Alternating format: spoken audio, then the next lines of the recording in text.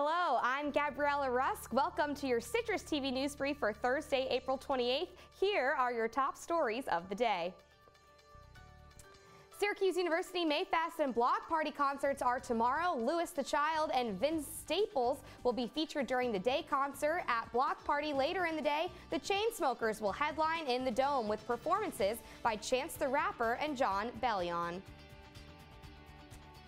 Syracuse is asking students to fill out surveys with their suggestions. Renovations to Archibald seating and campus classrooms are in discussion. Benches are proposed along University Place to maximize community spaces. Students can find the survey on the Syracuse University's website.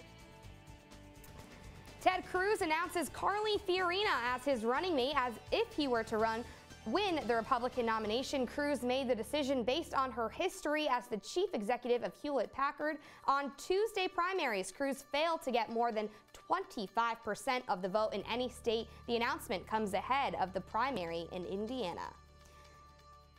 Vice President Joe Biden made an unannounced visit to Iraq today. This is his first visit since 2011.